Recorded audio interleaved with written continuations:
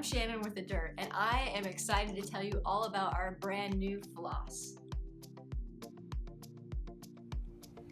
Our floss is our first 100% plastic-free product. We're really excited about this. Millions of feet of floss are purchased every year, and most floss nowadays is made out of plastic.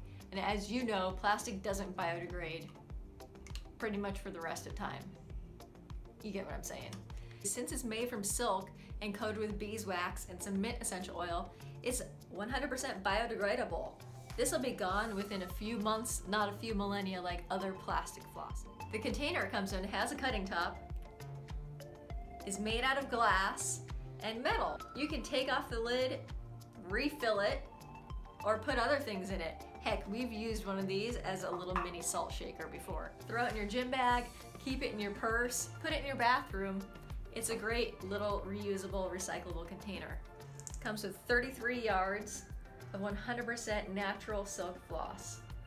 You use it just like a normal floss, but with one small difference. Take a little bit more than you're used to, because you're gonna do what I like to call the floss shuffle. Wrap it around your fingers like normal, and then every 2 or 3 teeth, just go down one rotation.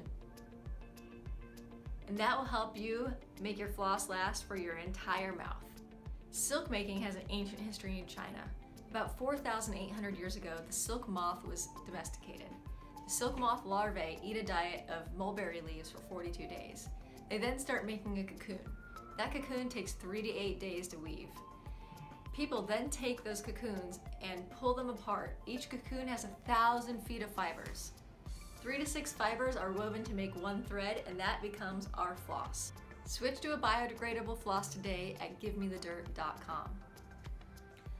Flossin', you're doing it wrong. Did you know that there's a proper way to floss your teeth? Check out our next video for a lesson in how the professionals say to keep those teeth cavity-free.